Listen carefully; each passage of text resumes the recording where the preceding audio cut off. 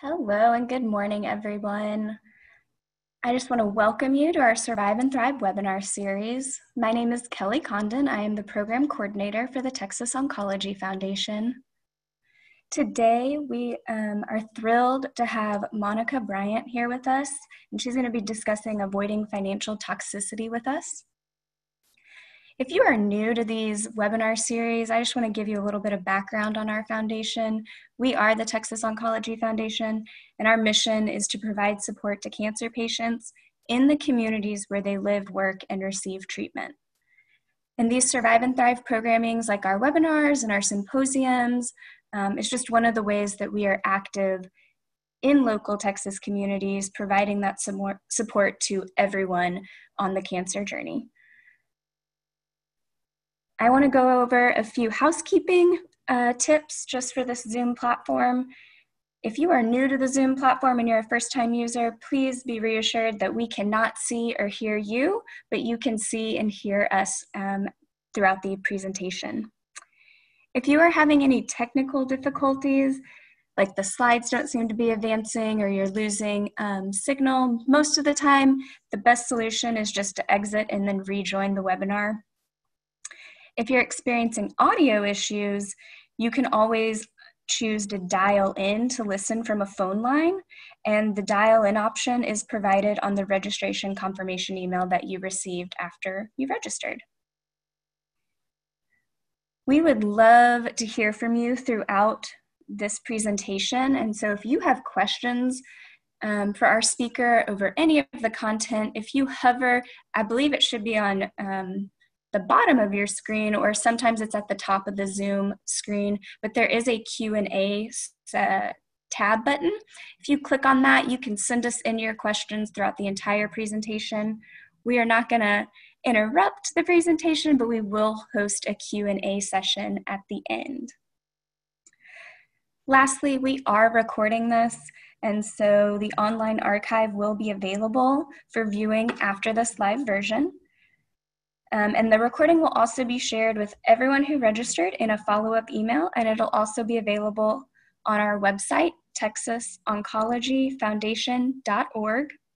And it's under our programs tab, and then you'll find the Survive and Thrive webinar archive listed there.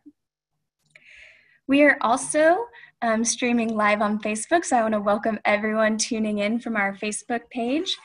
And if for some reason you do have to exit for a minute and you're unable to come back into the live session, go to our Facebook page. We are streaming live there, so you can still catch up on what has been presented on.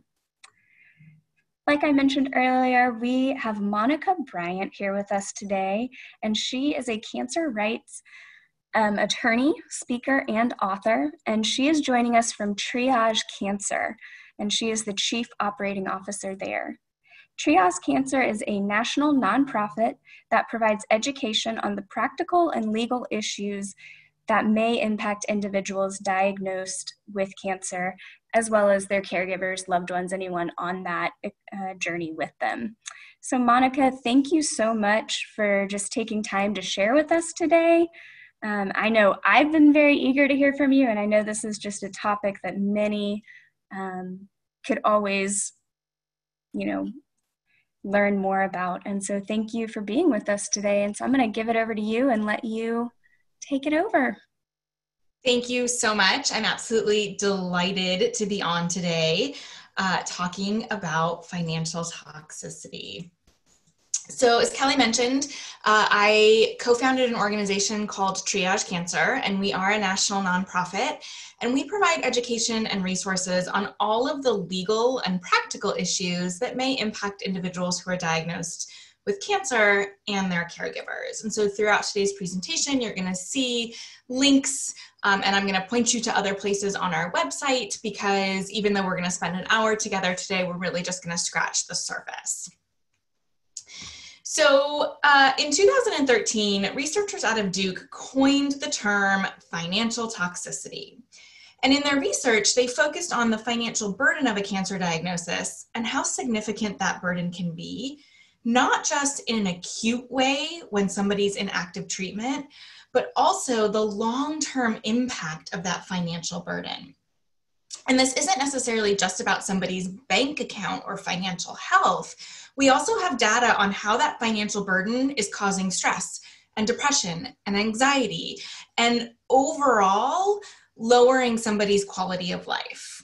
Now, this is a relatively new term, but it is certainly not a new problem. So if it's been a problem for many years, why haven't we been able to deal with the financial toxicity of a cancer diagnosis? The best answer I have is that there's no easy solution because there are multiple contributing factors to financial toxicity. And all of the factors, or at least most of them, have to be addressed in order to effectively mitigate the financial toxicity of a cancer diagnosis.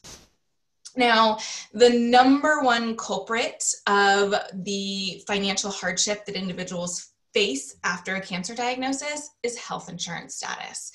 And it's not just about does someone have health insurance or not, but it's about do they have the right health insurance policy for them. Certainly, in addition to health insurance status, does somebody have to stop for a period of time or stop working altogether? And how does that impact somebody's finances? And then all of the things that happen in life that would normally impact somebody's finances continue to occur even after a cancer diagnosis. So moving, relationship changes, graduating from school, all of those things are going to compound the financial toxicity of a cancer diagnosis. Now, this is a visualization of many of the questions that can be asked of somebody to help address financial toxicity.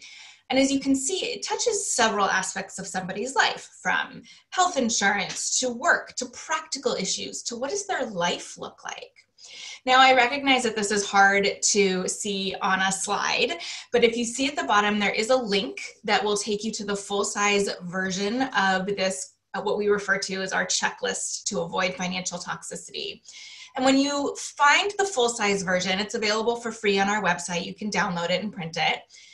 You'll see on the left-hand side of the sheet, it asks you all of these questions.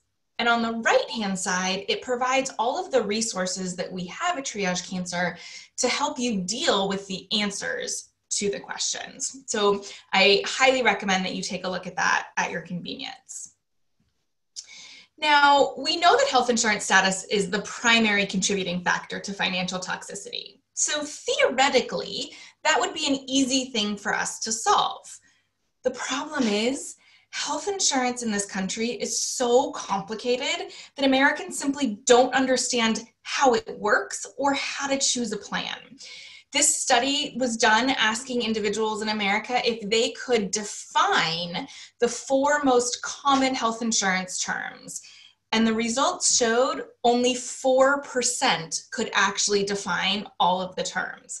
That means 96% of Americans were buying something that they didn't actually understand.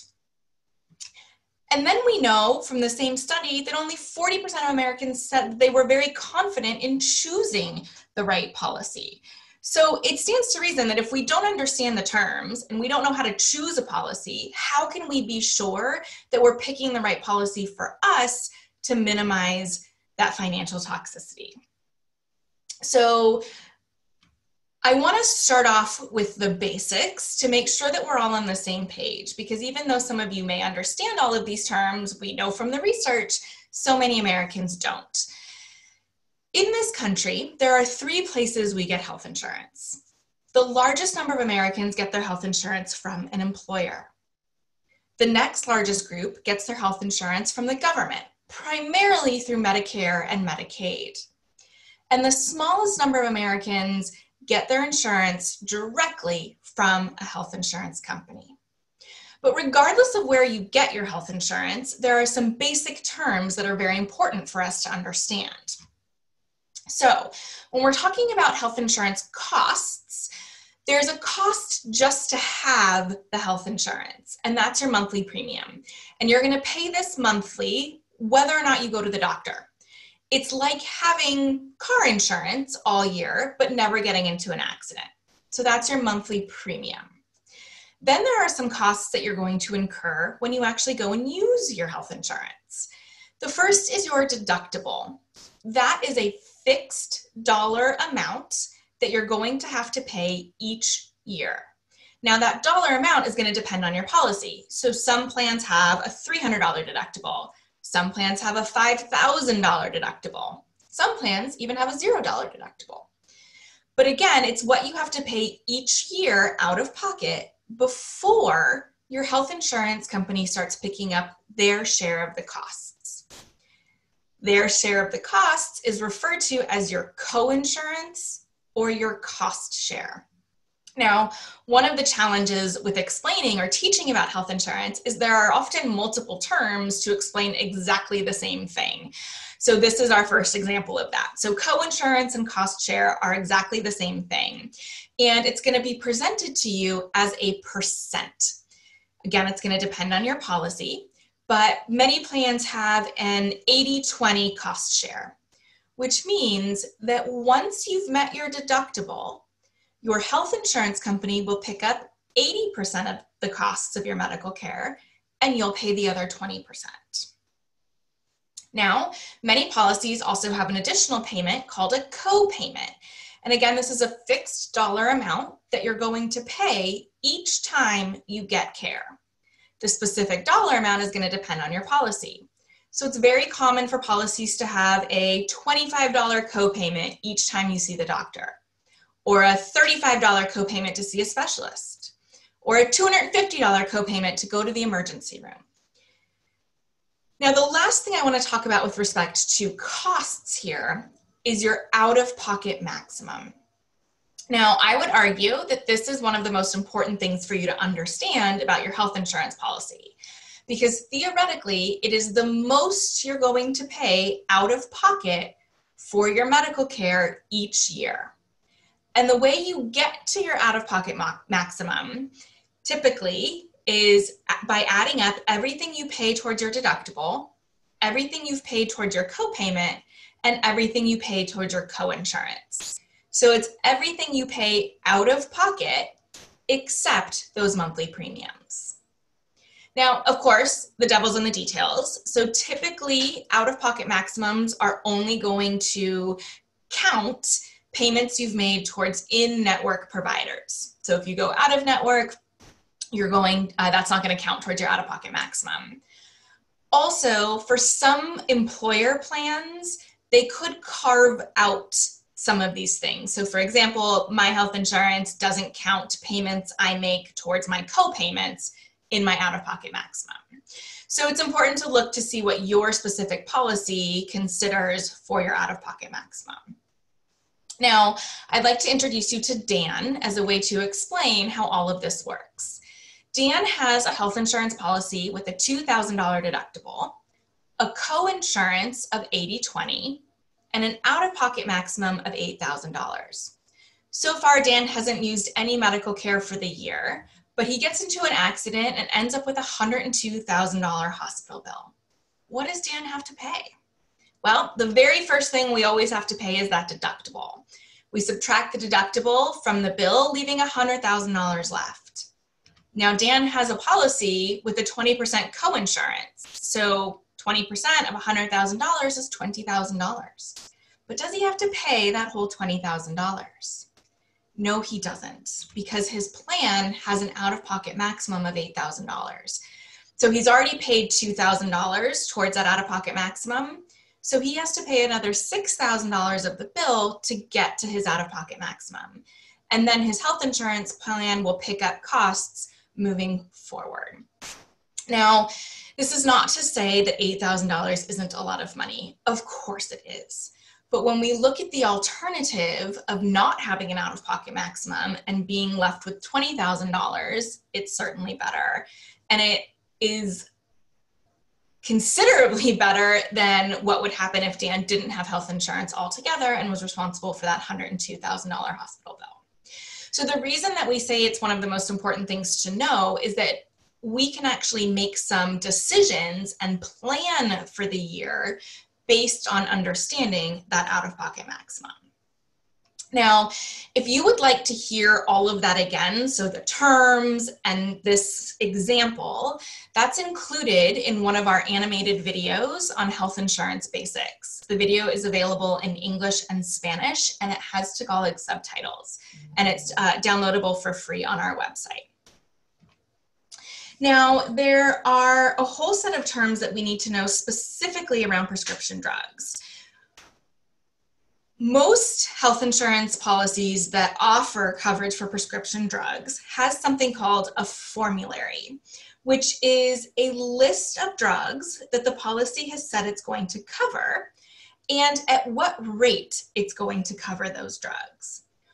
Typically, formularies are broken into categories known as tiers. Now, every policy is a little bit different, but this is a very common formulary structure where you'd have formulary generic, a non-formulary generic, all the way down to specialty drugs. Now, typically in tier 1 and 2, you're going to pay less as a consumer than you would for drugs in a specialty tier. But the details are definitely going to vary plan to plan. Now, many oncology drugs do in fact fall into that specialty tier, so it's valuable for us to understand how our policies treat drugs in a specialty tier. So sometimes they don't have a copayment, but rather they have a co-insurance, which means you're paying a percentage rather than a fixed dollar figure. Now, some plans also require something called step therapy, which means that the policy requires that you start with a prescription drug in a lower tier before you're allowed to step up to something in a higher tier. And generally you have to show that the drug in a lower tier, like a generic, isn't working for some reason. Now, if somebody is in a position where they have a plan with step therapy and their healthcare providers don't think they should start with the lower tier drug, there's something called an exception request, which is essentially an appeal, a request for the policy to make an exception and allow you to skip the step therapy. And we'll talk more about appeals in just a few minutes. Now, considering that I said most Americans get their health insurance from an employer, it begs the question, what happens when somebody needs to leave their job due to a cancer diagnosis and treatment? COBRA is the federal law that allows eligible employees to keep the exact same health insurance policy that they had when they were employed. The benefit to COBRA is it is the exact same policy. So somebody doesn't have to try to find a new policy with the same providers and the same prescription drug coverage. They don't have to meet their out-of-pocket maximums again. The downside is that it can be incredibly expensive because once somebody's on COBRA, they are now responsible for 100% of the premiums, plus sometimes a 2% administrative fee. So it can be very expensive with respect to the premiums to elect COBRA. Now, COBRA is available to employees who work for an employer with 20 or more employees. And the length of time you can keep COBRA is going to depend on your qualifying event. Now, if your qualifying event is that you've left your job, or even if you've gone from full-time to part-time and your employer doesn't offer benefits to full-time employees, to part-time employees, then you'd be eligible for up to 18 months of COBRA coverage. But let's say instead the reason you're losing employer coverage is because you're getting a divorce from the employee, you would be able to elect COBRA for up to 36 months. Now, generally, you have 60 days from the date of your qualifying event and notice to elect COBRA. Because of COVID-19, the Department of Labor has created an extension to that 60-day period. So if you have experienced a loss in coverage and for whatever reason you didn't elect COBRA and you're now outside of that 60-day period, you may actually still be able to go back and get COBRA coverage due to this COVID extension. Now, I mentioned that COBRA only applies to employers with 20 or more employees. So that begs the question, what happens if somebody works for a smaller employer? In that case, they would want to look to see if their state had a state COBRA statute. And I know many of you are in Texas, and Texas does have a state COBRA statute, and it provides coverage for up to 9 months. So if you work for a smaller employer of less than 20 employees, you're going to want to be looking at your Texas state law instead of the federal law. Now, a lot of times people will say to me, why would anyone elect COBRA? It's so expensive. It would be better just to get a new policy. And that might be the case, but there are times when COBRA may be the better option. So certainly, if you have good coverage through your employer and it covers all of your providers and your drugs, that could be a reason by itself to keep COBRA. But also, if you are in a position where you've already met your deductible or your out-of-pocket maximum for the year, it may actually be more affordable to elect COBRA and know that all you're going to pay for the rest of the year are those monthly premiums. So it's important to not get sticker shock at those monthly premiums and really do the math of, well, what is this going to cost me for the entire year? So moving on to some of the government insurance, since that's the next largest group of Americans. Medicare is a federally run insurance program for individuals who are over the age of 65 or have been receiving Social Security disability insurance 2 or more years, have been diagnosed with stage or AL. Now, there are over 58 million people on Medicare. Actually, it's more now even. So you would think that it would be easy to navigate Medicare given how many Americans are having to use it. That is not necessarily the case, and Medicare can be incredibly confusing even for people who have had it for many years. Medicare is broken down to 4 parts, and each part covers different things. So Part A is your hospital insurance, and it's going to cover hospital stays, skilled nursing facilities, some home health. The cost for Medicare depends on how long you've worked and paid into the system. If you've worked at least 40 quarters, which if you work all year long is about 10 years, you're going to receive what's called premium-free Medicare, Part A. But if you haven't worked long enough, you can still access Part A, you're just going to pay a monthly premium. Now, there is a deductible and a cost share depending on your benefit periods and how long you're inpatient. Now, Medicare Part B is your medical insurance. And this is going to cover doctor's visits and outpatient care and scans and home health care and sometimes even IV chemotherapy. So Medicare Part B covers what a lot of people think of as health insurance. Now, even if you've worked and paid into the system, there is still a monthly premium associated with Part B. Now, for most people this year, the premium is going to be $144.60. I say for most people because now Part B premiums are based on income. So if you make over a certain amount, you're going to pay more in premiums. There's also an annual deductible associated with Medicare, and for this year, it's $198. Medicare Part B is an 80-20 plan, which means that once you pay that $198 out of pocket for your deductible, Medicare starts picking up 80% of your healthcare costs, and you're responsible for 20%. There is no out-of-pocket maximum with Medicare Part B. And that can be a significant challenge and contributor to financial toxicity, especially for people who are receiving IV chemo that's covered under Part B, because you're paying 20% of that chemotherapy every single time. We'll talk about how to address that in just a moment. Now, when we talk about Medicare Part A and Part B together, it's referred to as original Medicare because it was what existed when Medicare was originally signed. And original Medicare is fee for service, which means that you can go to any provider around the country that accepts Medicare and receive covered care. Now, jumping over to Part D. Part D is prescription drug coverage that was added to Medicare in 2003. Part D plans are provided by private insurance companies, which means then every single plan is going to have a different premium, different co-payments, and potentially a different deductible.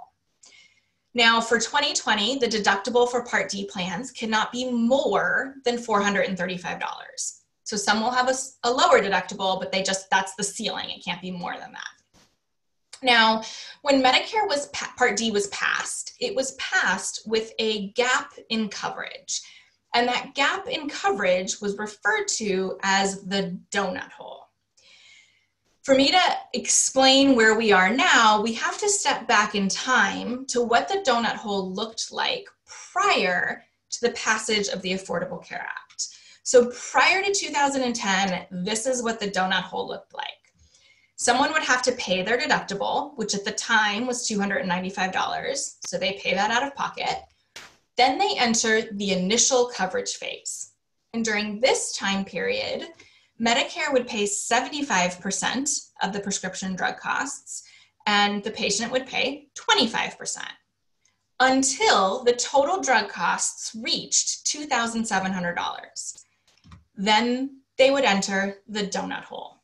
And during the donut hole, Medicare paid nothing, and the patient was responsible for 100% of their prescription drug costs until the total out-of-pocket drug costs reached $4,350.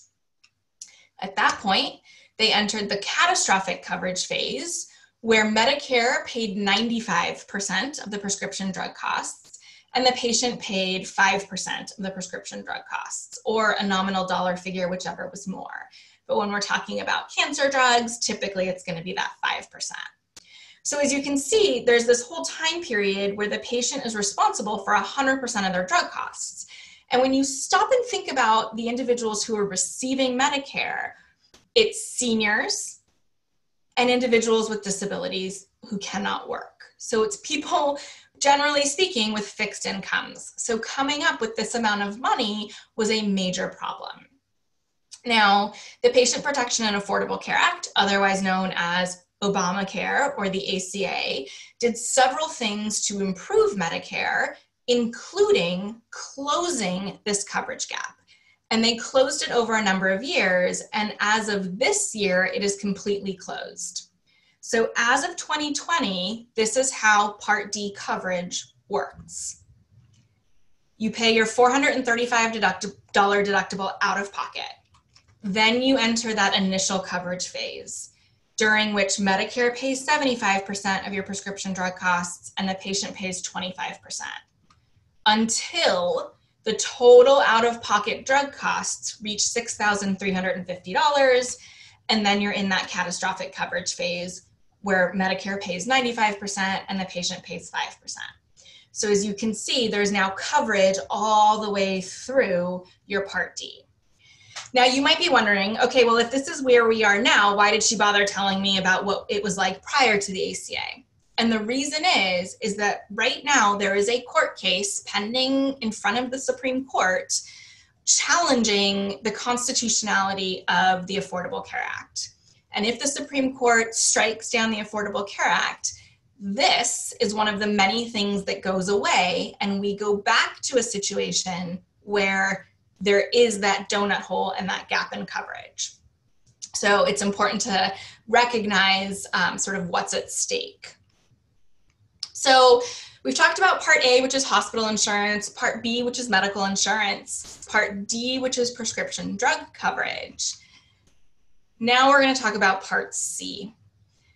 Part C is also known as Medicare Advantage plans. And these Advantage plans are an alternative to electing Part A and Part B separately. These are managed care plans. So they're going to be HMOs or PPOs. All of the services you would get under Part A and Part B are bundled into one plan that is more similar to what many of us are used to in like an employer plan.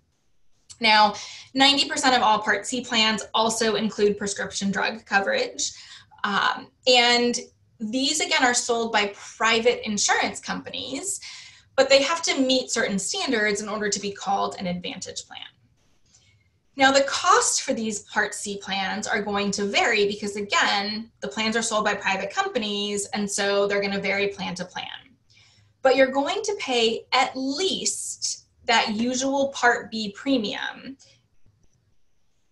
And so there's some confusion sometimes because you'll see Advantage plans being advertised as premium-free Advantage plans. And so people think, well, why would I pick up Part B where I have to pay a premium? Why wouldn't I get an Advantage plan where it's free? And it's a little bit deceiving because it's not actually free. You're still going to pay that Part B premium. It just means that you're not going to pay anything above that Part B premium.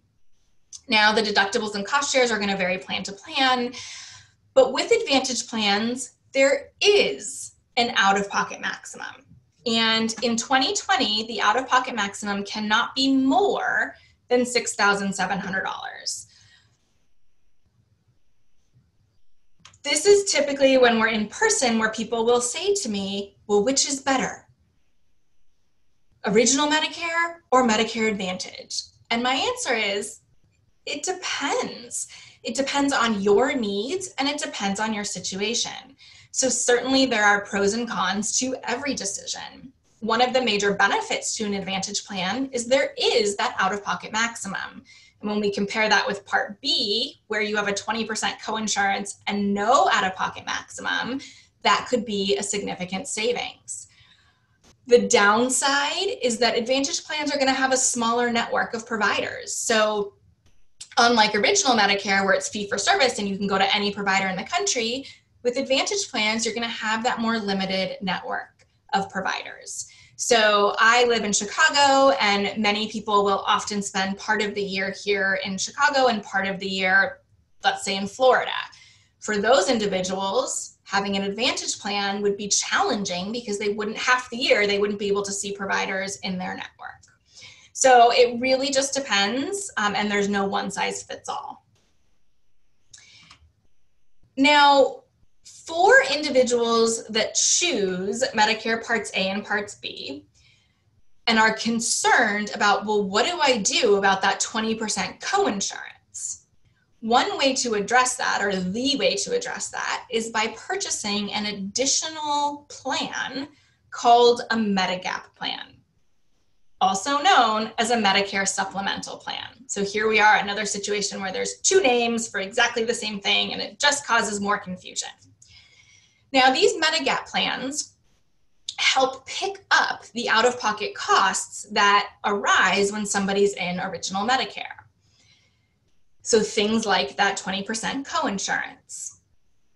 The challenge with these Medigap plans is they are identified by letters A through N, not to be confused with Medicare Parts A through D.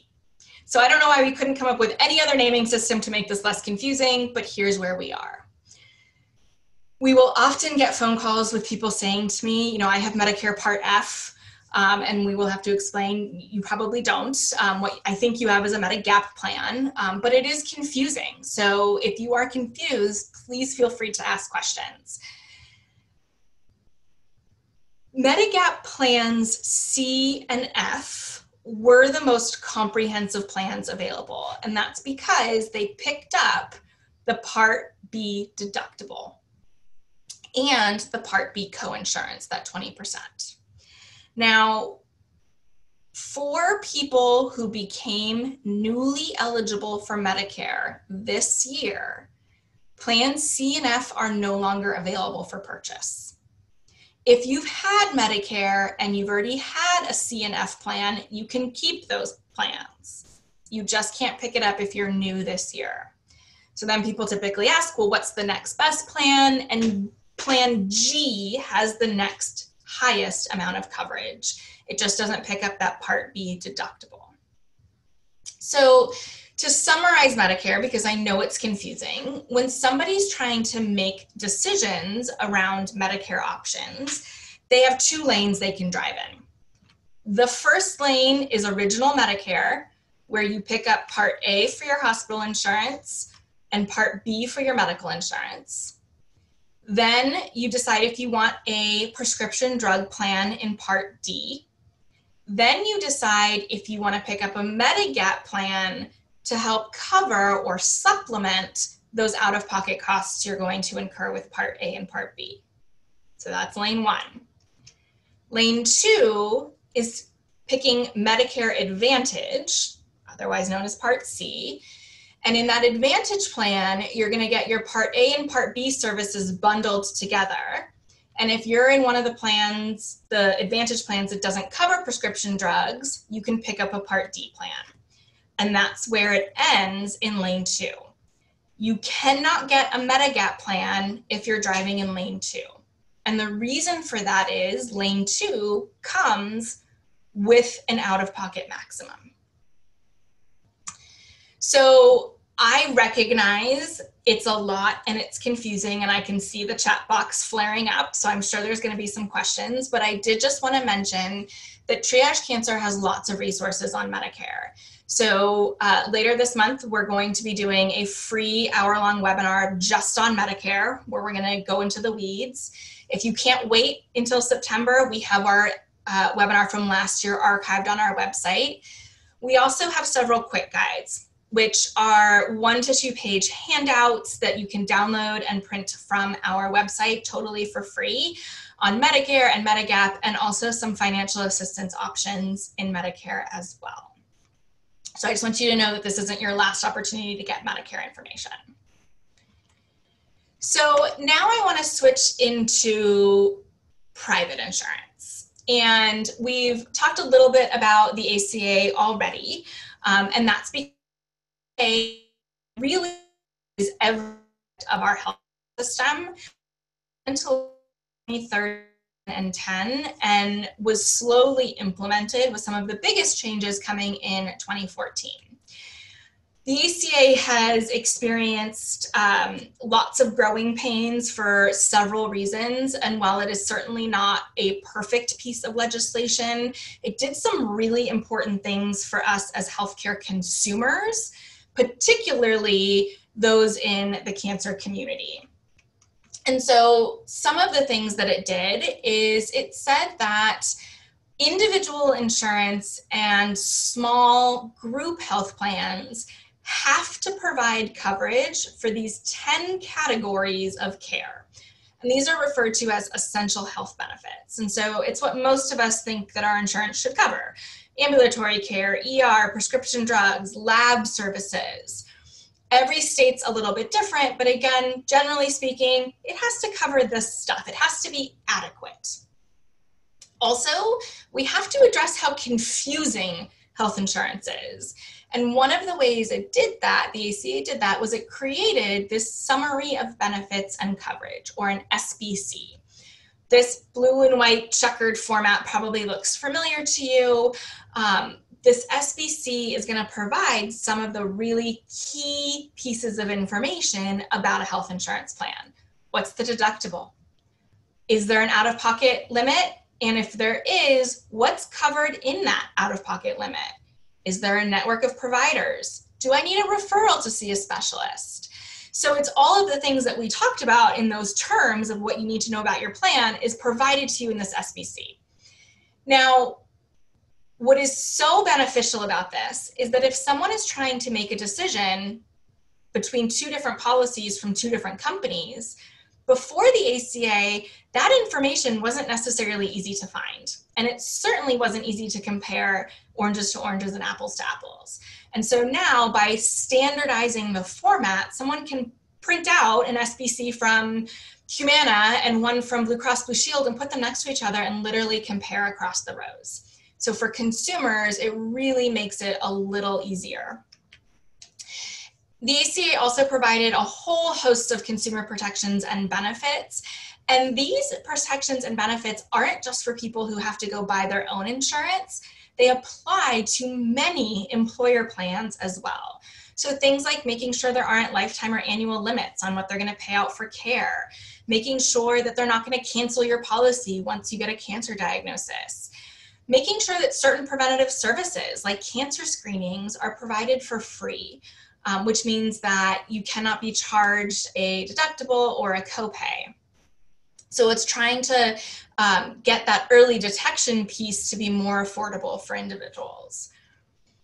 The ACA also created a new way for us to shop for health insurance, and they did that through the state health insurance marketplaces.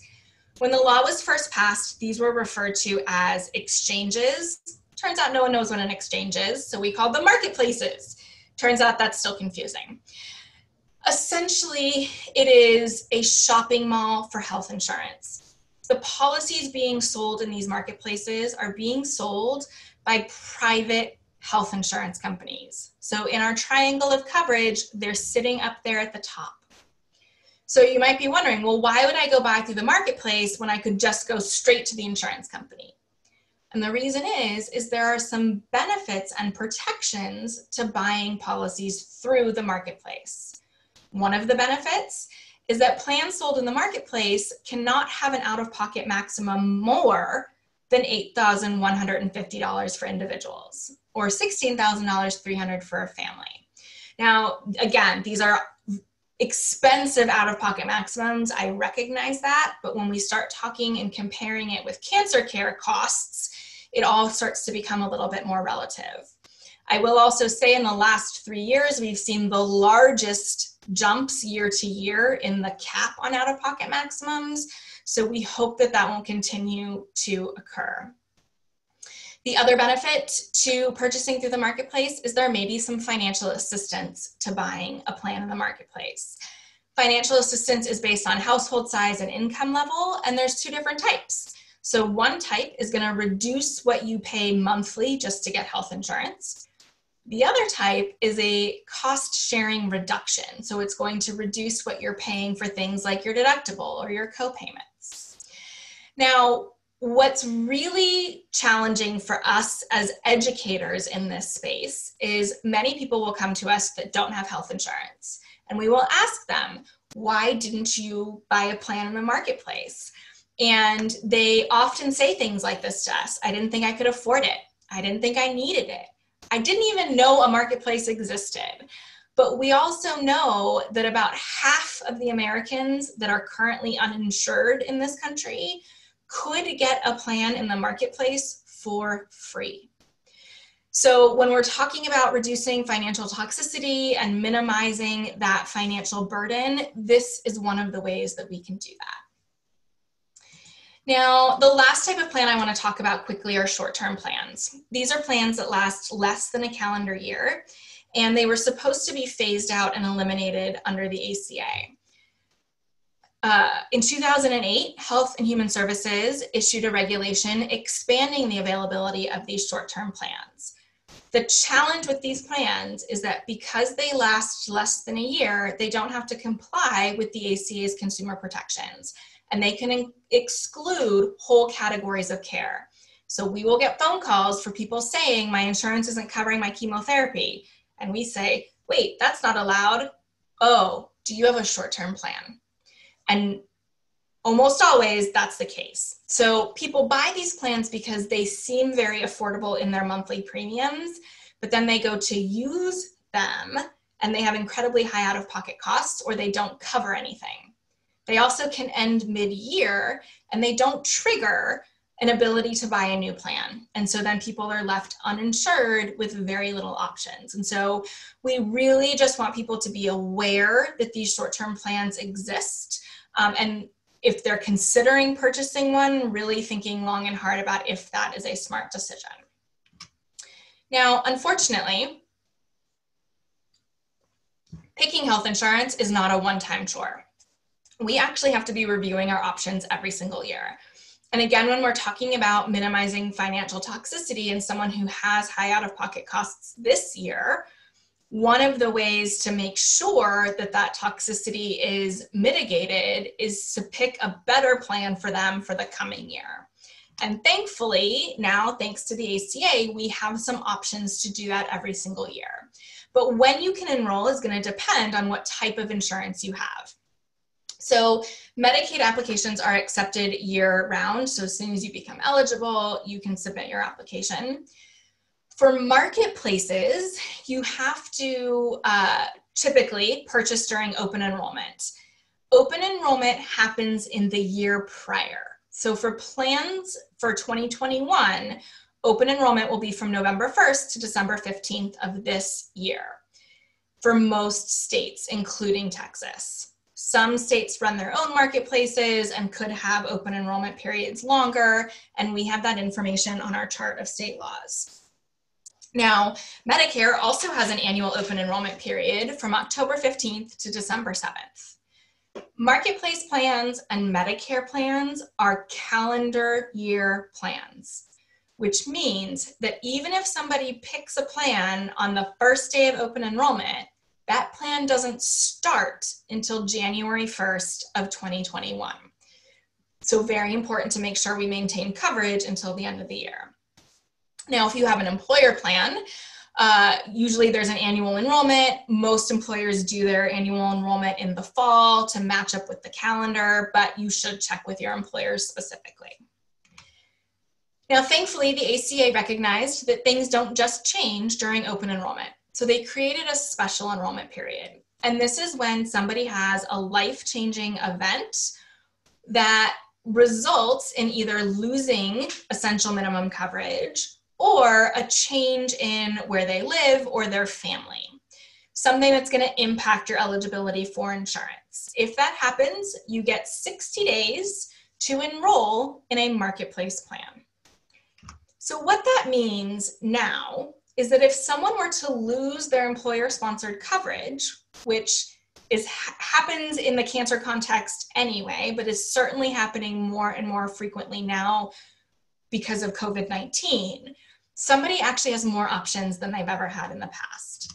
So the first option might be to pick COBRA or a state COBRA policy and keep their exact same employer-sponsored insurance.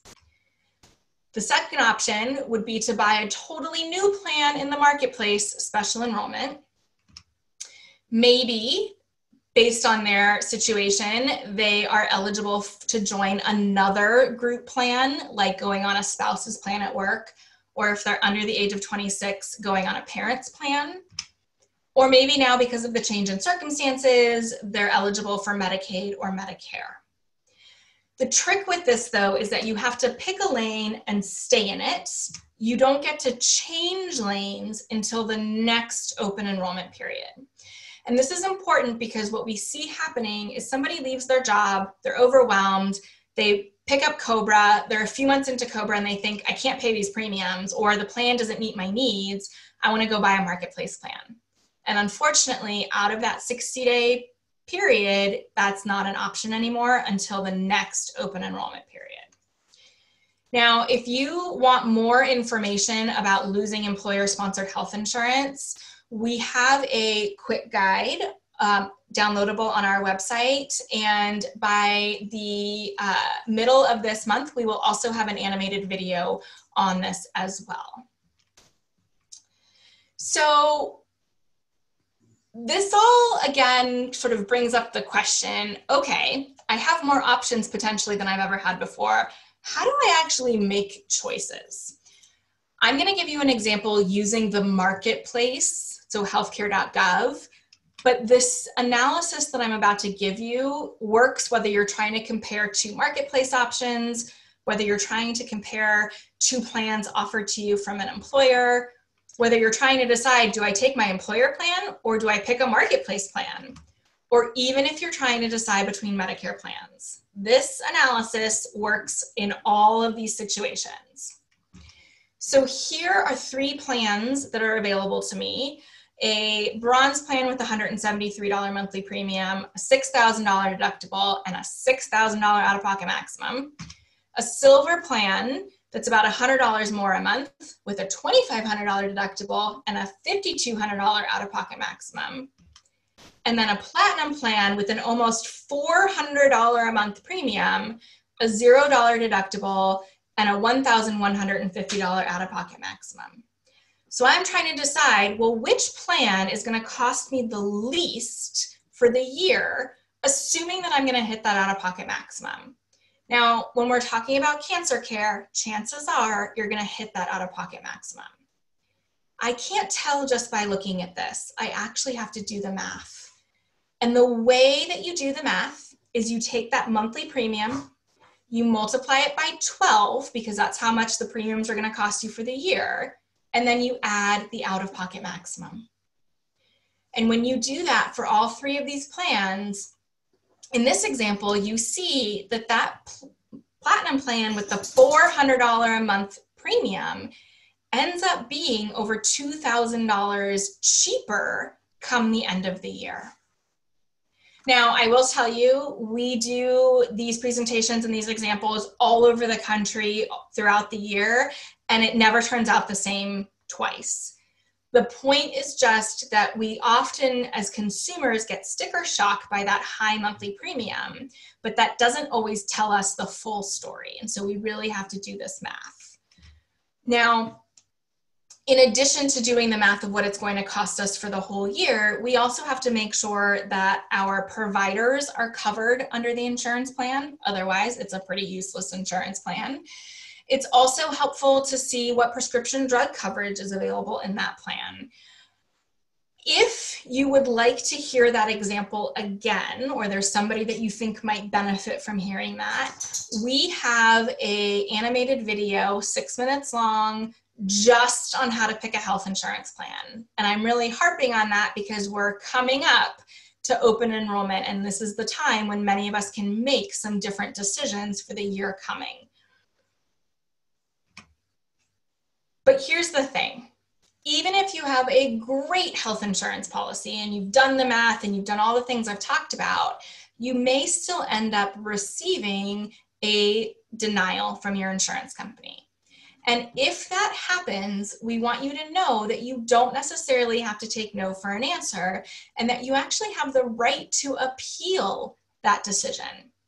Generally speaking, there are two different types of appeals. There's an internal appeal where you go back to the insurance company, please reconsider.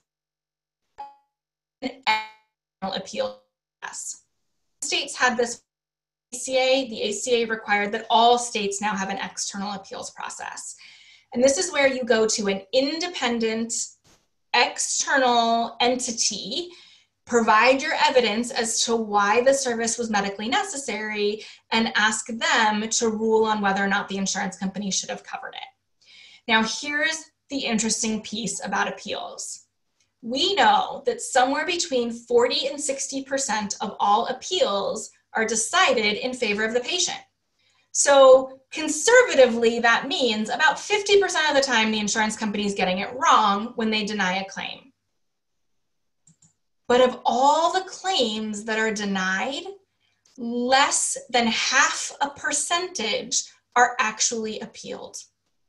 So when we're talking about financial toxicity and the cost of care and the financial burden of a cancer diagnosis, and we see that 41 million claims are denied, but less than 200,000 of them are appealed, and half the time the insurance company is getting it wrong, we know that the appeal system isn't adequately being utilized. So we think it is very important for individuals who have been diagnosed and caregivers to work with their healthcare teams to appeal claim denials.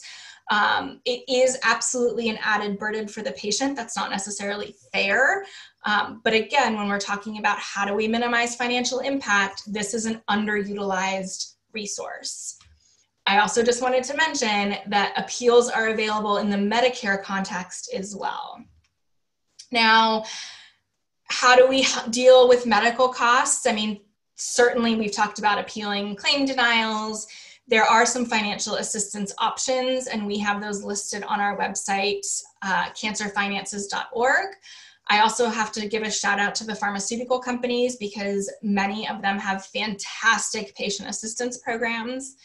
Certainly, we could pick differently during our next open enrollment period, and we have resources to hopefully help you do that.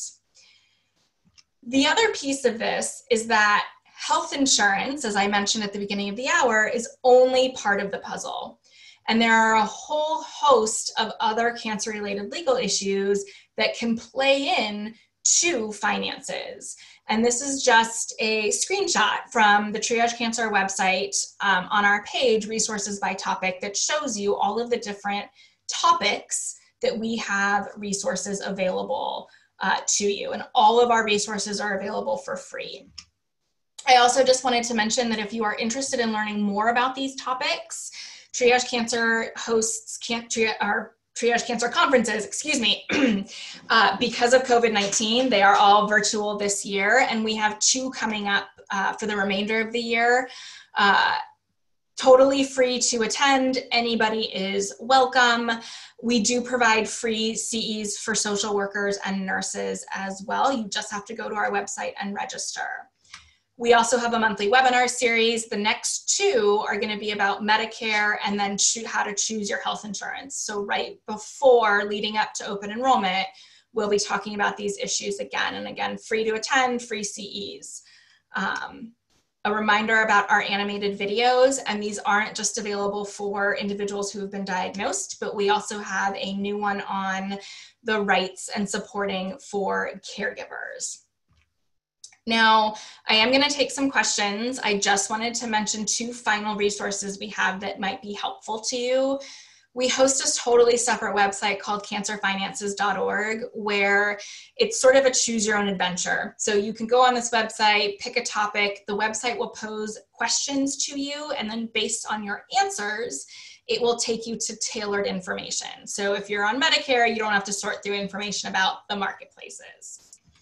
And then finally, because there is a lot of late-breaking news, especially around COVID and rights of employees and health insurance options, as well as what's going on in the health insurance arena around the ACA and other issues, we have an educational blog where we post late-breaking news, and we try to really distill the news as to why it is going to impact the cancer community. So with all of that, I'll turn it back over to Kelly to answer as many questions as we have time for. Awesome. Thank you, Monica, so much. We got a comment as we've been streaming on Facebook just saying, I'm so glad we're talking about this. This topic just makes my head spin, and I agree with that. And so I'm learning so much today. So thank you for just taking the time to prepare and just share about this. My pleasure. So yeah, we did have a few questions coming in. So I'm just going to start going through them, and we'll get through as many as we can. And everyone in our audience, please continue to use that Q&A tab on your webinar page. Send them in, and we will get through as many as we can. So first of all, one question we received was, people who have Medicare A and B and Medicaid, do they also need to purchase the Advantage plan? And I know you talked about that, but maybe you could just clarify it once more. Sure. So remember the 2 lanes. So the first lane is Part A and Part B, and that's the lane where you could pick up a Medigap plan, also called a supplemental plan, and that's to help with those out-of-pocket costs. If somebody is what's often referred to as dual eligible, which means they're eligible for Medicare and for Medicaid based on having a low income and asset level, and they're eligible for both, Medicaid often will act as a Medigap plan and pick up those out-of-pocket costs associated with Part A and Part B. So for somebody who has Medicare and Medicaid, they generally do not need to buy a Medigap plan.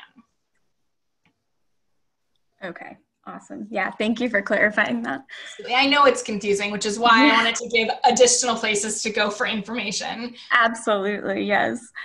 Which everyone's been super grateful that you've been sharing all these additional sites and resources. So thank you for incorporating that in your presentation. Of course. So one question that came in while you were showing the Medigap donut hole picture was manufacturing contributing to the cost share during the initial coverage. Will that go away? You cut out for just a second. Could you repeat the question? So sorry. So during that donut hole image that you shared with us, we got a question asking manufacturers contribute to the cost share during that initial coverage, but does that go away during that donut hole phase? So what I think they're referring to is one of the ways that Part D was able to close that donut hole was by getting the manufacturers to chip in more of the money, and that is in the ACA. So theoretically, if the ACA is struck down as unconstitutional, that would also go away. But it's really not so simple, to be honest, because given how much the ACA is intertwined with all aspects of our healthcare system, those of us that do this on a daily basis just really can't wrap our heads around how you unring that bell. So theoretically, Congress would have to write and pass new legislation to keep that piece in if the ACA were ruled unconstitutional. Okay. Another question we received was, do you just have any insight on copay accumulators? I have thoughts about them, but I'm not sure we have time for me to share all of those thoughts today. But if someone really has a specific question, they can always reach out by email to me, and I'd be happy to try to answer that question. Awesome. And then, so as you were talking about the appeal process, how long does this typically take? What do individuals do in the meantime? Do they proceed with the medical needs or the prescriptions that they were needing while the appeal is going on, or do they have to wait until that process is completed? So that's a really great question, and it's addressed. We have a quick guide on appeals that has a chart with all the timing, but generally speaking, if somebody is filing an internal appeal, they have to file that within 180 days of receiving treatment, and then the insurance company has to give a decision depending on what type of appeal it is within a specified period of time. There is also an opportunity for somebody to get an expedited appeal or an urgent appeal, and that means that the insurance company has to give an answer within 72 hours. Now, typically what happens is an appeal happens after someone's already gotten care. So what we generally recommend is that the patient communicate with their healthcare provider as to what's happening. I've filed an appeal, I'm waiting for a decision.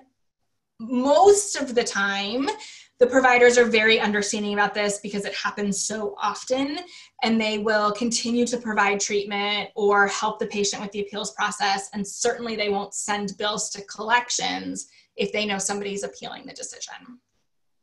Okay. Lastly, this is just going back to COBRA.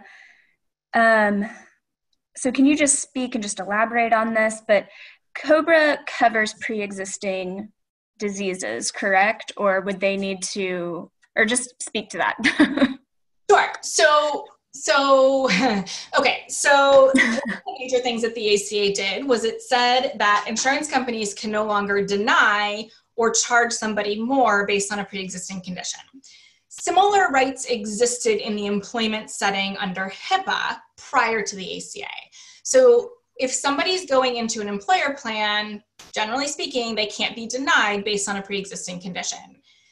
It's important to remember when we're talking about COBRA, COBRA isn't actually a plan itself. It's just the right to keep the exact same employer plan that you had when you would normally lose it. So because that employer plan can't deny someone based on a pre-existing condition, if they've elected COBRA and they're keeping that same plan, then there isn't a worry about pre-existing conditions. That would remain in place even if the ACA were ruled unconstitutional, because that's actually under two different federal laws. Okay. That clarified that. Yeah, no, that did. I was really glad you spoke about that further. Awesome. Well, I want to remain mindful of everyone's time that's viewing in. So thank you for all the comments and questions that you guys shared with us. Monica, we are so grateful for your time in preparation and presenting this information. So I just want to thank you again. Well, thank you so much for having me. It was my pleasure. And for everyone viewing with us today, thank you for joining and participating live.